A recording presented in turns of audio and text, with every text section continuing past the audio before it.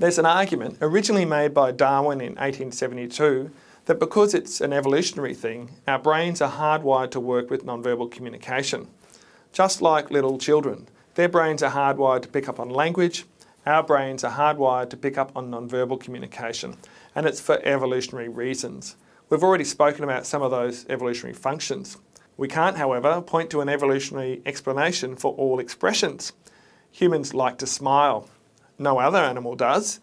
I know sometimes you think your dog is smiling at you, dolphins are smiling at you, but they aren't. I'm sorry, they're not. Not with their mouth, yet we do it, and we don't know why. If this is true, if it's an evolutionary thing, then cultures shouldn't matter. Everywhere around the world, they should pull the same faces for the same facial expressions if that's something that's hardwired into our brain. Actually, that's pretty much true. Paul Ekman and his colleagues have done quite a few studies looking at this.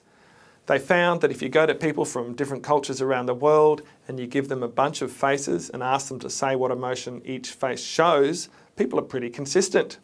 There's not a lot of variation across cultures except in terms of ratings of intensity of emotions. Although some researchers such as James Russell have argued that there are more differences across cultures, the evolutionary explanation seems to be the most supported one. There's other things as well. Babies are pretty good at pulling certain faces. What's this one? Well, that's fear, right? I don't know how they get these fear photos. Babies do distress pretty well. That's important from an evolutionary point of view. Disgust, they do pretty much straight away. If something's disgusting to them, they'll screw up their nose, they'll do the disgust face. That's evolutionarily important. Then within about 6 to 8 weeks, babies do the smile. It seems to just happen. Then within 6 months, they've got the full spectrum. Again, this kind of suggests that they're pretty good at it, which means it's probably hardwired. Babies are not struggling to learn it.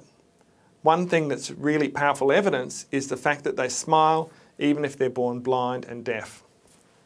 Now, let's say a baby burps and they accidentally fluke a smile. It could be that everyone goes, "Oh my God, they're smiling." Suddenly, they gain lots of attention, all these positive reinforcements, so they do it again. We might think that the environment shapes the smile.